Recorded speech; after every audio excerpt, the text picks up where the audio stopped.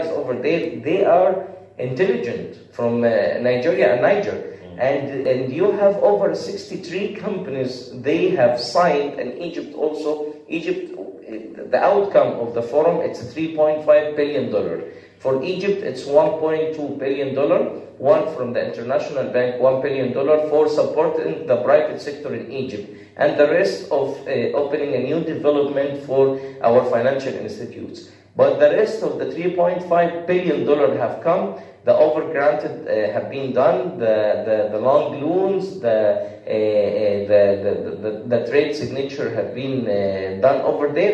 It's for supporting the mid and small enterprises, companies in Africa. They show themselves.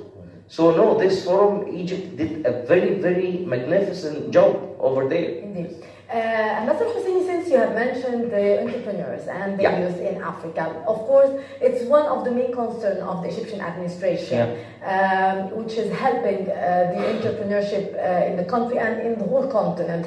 And we have seen a very important session which was attended by His Excellency President Sisi concerning the youth entrepreneurs in Africa. What could be done in order to develop the work of entrepreneurs and help the young entrepreneurs in the African continent to do more and to have their own startup and to boost the whole economy with the startups and the SMEs? The entrepreneur here, the administration, what they show in the forum and what they discuss in the forum, it was actually about what Egypt have done to the mid and small enterprise and to the entrepreneur in supporting those companies and those idea makers. I find the company Visita. Visita have signed an agreement by $1 billion, I think, or something like that. I can't remember the number, of increasing them service and business in Egypt itself and in Africa to support and to give a service to the patient. What is Visita? It's an application. Yes. It's an application. Yes. So just think about great ideas and great startups which are boosted nowadays. This is what President Sisi was saying, that we have supported 10,000 youth, 10,000 young men, the entrepreneurs. They have an ideas of the applications and the online gaming and the electronic software programs and this future industry. Yes. Why? I have my teamwork, they are all fresh grad. I don't have anyone over than 25 years. You will find in them, if you really give them the chance and if you trust them, you will find the ability for them to make a difference. They want to put a finger stamp. Innovation. Yeah, I salute you in that. Innovation. Innovation, you can find it so easy from them. I'm telling you, I was sitting with one of my teamwork who was talking to me about he can solve the problem of the transportation and the road traffic in Egypt by an application. I told him how you can do that. He explained it to me in 15 minutes, an application. I have a daughter, 10 years old. She is developing now an application. You know what I'm saying? This is what you see there.